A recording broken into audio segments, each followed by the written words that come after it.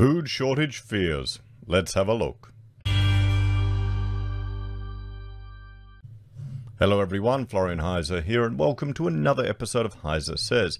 Grab your stein of coffee because we're going to have a look and a talk about this article written by Tarek Brooker discussing, well, food shortage warnings or food shortage fears that seem to be appearing more and more in the media and around the world. Now, what we'll look at before we jump into that are just the current prices of beef and wheat futures. Now, for those of you that don't know, we've had, with our family, we've gone through quite a dietary journey. We had the standard Australian diet. If anything, it was probably worse what we were eating than normal people.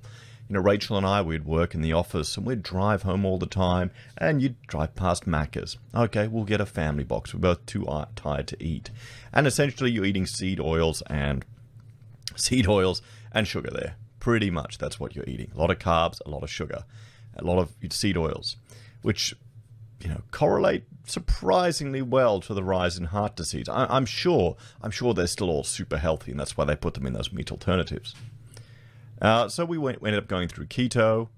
We ended up first we started the Daniel fast, which is hardcore veganism. Then we did keto, and then we went carnivore. And right now I'm kind of off of the wagon a little bit. The carbs have crept back in, which tends to happen when Rachel gets pregnant, because then the chocolate appears around the house. But, we still do things like buy our beef in bulk, and I intend to get back on the wagon. So my concern is about all of this is not there's going to be fears of starvation or people, particularly in Australia, everyone. We've got more than enough food for our population. If anything, it's logistical issues, but what's going to happen is prices are going to go up. Food is going to get much more expensive. So people are going to stop eating healthy things like meat and animal fat and are going to go to the more cheaper product. And I think a lot of people already do. The wheats, the grains, the carbohydrates, the seed oils. And then that's going to manifest in health issues. We've got this pandemic. You're 44 times more likely to need hospitalization if your BMI is higher than a healthy level. I think over 30. Just think about that. That's a risk factor. That's a comorbidity that isn't discussed. And one way to address that we all can, is our diet. So, but the problem is the crap food is cheaper. The wheats, the carbohydrates, all of that stuff, the sugar, the seeds oil, they're cheaper. They are so much cheaper. Our food budget for the family, used to be, I think Rachel got it down to $400 a month. $400 a month for a big family. There was 5 of us at the time.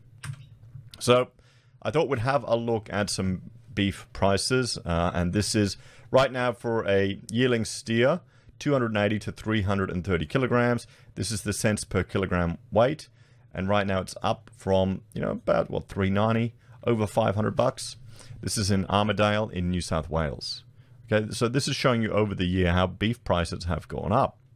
Because beef is one of the healthiest foods. And if those, what you want to do is, if you want to get good beef, you try and pay extra for pasture finished. You don't want the grain stuff. You want to, really, it'd be great to have regenerative agricultural beef and have that marketed. Here's in Queensland, we're over $4.80, so 480 cents, probably $4.90, if not a bit more, nearly $5 a kilogram for a yearling steer, 280 to 330 kilograms in Blackall. So it's cheaper in Queensland slightly than New South Wales. And then I thought I'd bring Victoria as well. And this is from the MLA. If you want to find it, I'll link to it in the comments. Down below, if you want to have a look at, the nearest, how much beef is going. Have a look at Victoria, guys, in Camperdown. Look at that. Boom. Okay. It's surged up. We actually, a couple of years ago when we bought a full beast, we got it, the butcher sourced it from Victoria. It's really good quality. Nice meat. And we've had the issue where, because we've moved out of this place and we're in a little rental and I'm renovating here, we just don't have the freezer space. So I finally moved one of the upright freezers, so we're getting half a beast again. And the butcher hasn't been able to give us a price. He said, we can't give you a price. We don't know where it's going to, there's all these issues. There's supply issues. Prices are all over the place. And we're seeing that right here. Now, we also have wheat is getting more expensive. And I'm not a fan of wheat. It's not, you don't need You don't need it, guys. There's no such thing as a wheat deficiency in your diet. But it's a backup food, everyone. It's food for your food or a backup food. And it's still getting more expensive. So even the cheap rubbish that people eat is going to get more expensive. That's how we're going to see it manifest, at least here in Australia. So let's have a look at this article written by Tarek and see what his take on it is, and if he's concerned about it or worried about it, or if we should be as well. So, Australia has done little to prepare for food shortage warnings. There's a new global crisis that threatens our economy and could see Aussie troops deployed. Yet it's not really talked about. So, famous early 20th century author Mark Twain said, "History does not repeat, but it often rhymes." Throughout the history of humanity, that's been all too true. Despite the wars, famines, and plagues that have impacted those who came before us, the lessons they learned in how to adapt and cope seem to have all too easily been lost to time and hubris. Well, isn't it the old saying, you know, tough times make strong men make good times make weak men make tough times. Perhaps we're now in the slow ebb of, well, the end of an empire. We'll have to see. So, the pandemic was no different. The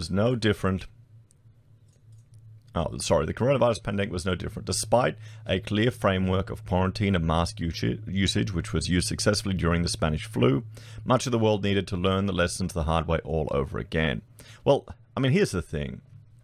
Comparisons to the Spanish flu, they can be made. But you've got to understand the technology we have now to genetically sequence this illness, and even if it happened 10, 15 years ago, you wouldn't have the same capabilities and understanding that we have now.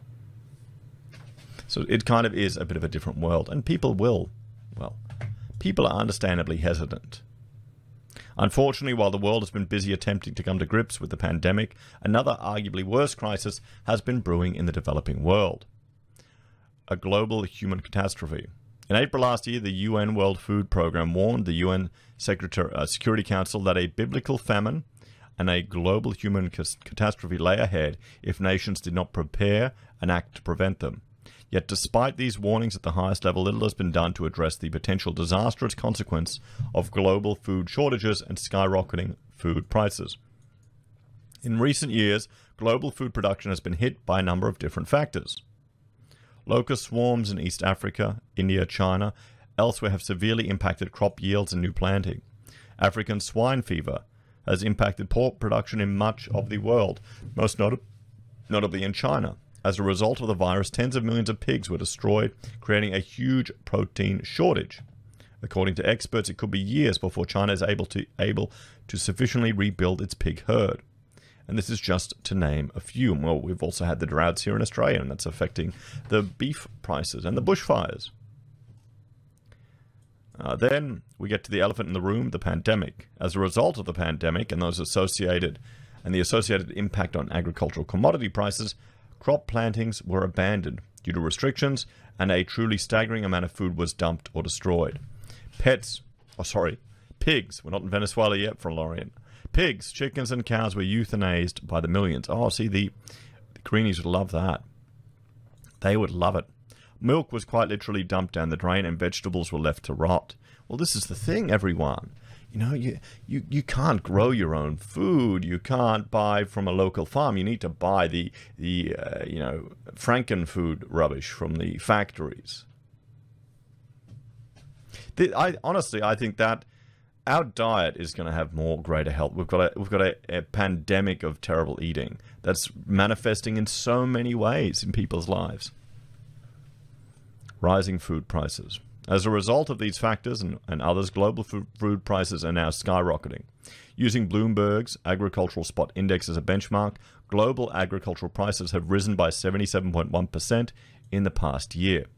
For Australians and others in the Western world, this is likely to lead to rising costs at this supermarket checkout. Well, have you seen it, everyone? I'll let you know how much this half-beast costs. We were spending around $2,000 to $2,500 on a full beast just about a year ago. So it'll be interesting to see what it goes up to. But, you know, for us, we can afford it, and It's a health issue. Some people can't. That's the problem. I'd rather they subsidize access to meat for the population than all these other things. You do that before giving people 2% home loans. Do that before, that would save you so much money in your healthcare costs. Just imagine if you ended diabetes in Australia. Or if low-carb diets were recommended by the government. But with a large proportion of the cost of our nation's supermarket food being driven by corporate costs such as packaging, marketing, and health profit margins, at this point it's unlikely to deal a major blow to household finances. Well, yeah, I mean, even packaging is going up. We're seeing it in the US with all of the organizations that are responding to the oil price surge. In the developing world, where agricultural product is sold to consumers with a far smaller percentage of the price going to a middleman, the impact of rising food prices will be felt more sharply. This rise in the price of most basic food staples is coming at the worst possible time. Billions are still facing the pandemic, ravaging their nation, with India and Brazil suffering particularly badly. So it's going to plunge into poverty. Since the pandemic began, 134 million people have been plunged out of the global middle class, and millions more continue to be plunged into poverty with each passing month. From the era of the Roman Empire to the modern-day Syrian civil war, food insecurity and rapid food price inflation was proven to be the potent fuel for civil unrest and armed conflict. He's right there. He's 100% right there. While it's not the first time in recent history certain specific nations have faced these types of challenges, the major difference this time is that the problems could be truly global in nature if the predictions of a biblical famine come to pass. Unlike any point since the Great Depression, every nation in the world is struggling with the same truly global forces impacting their economies and populations all at the same time. But what does this all boil down to? With the world already on edge for a potential clash of the superpowers over eastern Ukraine or Taiwan, food shortages and price inflation is a recipe for social unrest and political instability across much of the globe. All in all, as we head into the future, these various factors are likely to make the world a more dangerous and unstable place, potentially sharing commonalities with the collapse of the Soviet Union only on a global scale. So what impact will this have on Australia? For Australia, our nation is likely to face a number of different impacts. Demand to migrate to our isolated and stable nation may increase significantly as the world's well-off look to move to safer shores. So, what will that do? What will that do for house prices, guys? Global famine, Australian house prices to the moon. I did a joke poll yesterday asking people what they thought would happen to house prices in Australia, the housing market, if we had a nuclear strike on the country. Have a look and let me know your thoughts on that one. And it's a joke, guys. Some people don't have a sense of humor. It's kind of sad. Like Europe, following the Syrian and Iraqi wars, conflicts around the globe and social unrest may see a large influx of refugees seeking asylum in Australia. And look at all these social issues that's caused in Europe over there. This is the danger, everyone. If you have, in a multicultural society, if you have just some slight things boiling tensions over, then you have civil unrest, you're going to have tribal, people become tribalistic, and then countries fall apart. Look at Yugoslavia, everyone. As tensions flare and risks of violence or even open warfare emerge, Australia's Armed Defence Force are likely to be called upon to provide peacekeeping forces to global hotspots. It's a threat of war. But perhaps the worst case scenario that a struggling world may face is a hot war between the US and its allies and China over Taiwan. Given Australia's history in backing up the United States in military action for over 75 years, it's almost certain Australia would be called upon to provide support. Whether or not we will see the global human catastrophe the United Nations warned of remains to be seen. But ultimately, as the world struggles with rocketing global food prices, food shortages, and the decimated livelihoods of hundreds of millions of people, it is a powder keg of potential civil unrest and conflict. As we head into a new and uncertain decade, history may not repeat, but there is every chance that it'll once again rhyme. So, what do you all think, everyone, about this piece written by Tarek? So, he's highlighting the fact that well, there are food issues manifesting around. We're seeing it in our own markets, in our own beef prices. You can see it manifest in wheat futures as well. Could it lead to civil unrest? What would happen here in Australia? And, I mean, what's the danger of multicultural societies when you start to have civil unrest due to food shortages? What's happened in history there? So what's the solution and lessons? The only one I can suggest at the moment is buy in bulk. Stock up, buy while you can. You know, if it's only a temporary thing, which I'm hoping it will be. Prices, remember, prices are just signals to the market. So that means opportunities will arise from these signals. So it's not, you know, there could certainly be social unrest. The prices could go up. There could be issues around the world. I'm hoping it's not going to happen. But I'd suggest if you want to save money on your groceries, buy in bulk. Rachel's done a video about buying beef in bulk you can find on this channel with advice and hints. She's out of action at the moment because unfortunately she injured herself rendering some fat to get tallow because it's so healthy to use. And sadly she poured it into a glass jug instead of waiting for it to cool, and it exploded. So a valuable lesson for her and the children, but kind of, you know, she's doing okay, guys, but it's tough on her. So I think she'll be, you know, hobbling around for a while, sadly. But still, she still wants to buy beef in bulk. She still wants to make her tallow because she knows the benefits of it. That's the suggestion I would give if we're going to see prices rising. But Florian, what if you buy it at the peak? Well, you buy it at the peak and you eat some expensive, healthy meat. It's still going to be cheaper buying in bulk than buying at the shops, everyone. If you're struggling to make ends meet and you need to save money. You know, maybe you look at getting rid of a lot of the, you know, additions to your diet that you don't need. And just stick with your good animal products. What do you reckon? Anyway, guys, thank you for watching this episode. Are you worried about a global food shortage? How are you preparing for it yourself? Have you become a prepper? Have you gone rural? I know some people, you know, have moved to the country. They've got nice land. They've got their own ability to farm and run cattle. Bit different for those of us in the city. Anyway, let me know your thoughts and opinions on this one down below. And if you're a fan of the channel and want to support the content I create, here are a few ways you can support us. You can join the channel on YouTube or Patreon. Sign up for SelfWealth or Stake, where if you go for SelfWealth, we each get 5 free share trades. If you sign up for Stake and fund your account, we get a free share. You can use our affiliate links at Amazon, eBay, Independent Reserve, or AussieBroadband. Buy our merch from HeiseSays. We have pocket squares. Perfect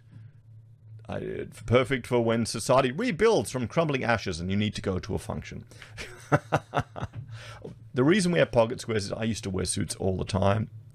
And I'd always wear pocket squares instead of a tie. Ties were just it's too hot here in Queensland. And that's enough to just class it up a little bit. And also we wanted to provide a good for the channel, some merch that we made ourselves. So Rachel made these. We had them printed up the road. It's actually completely Australian made. Everything else you got to get brought in. I'm trying to get Steins, everyone, and they're all brought in from China.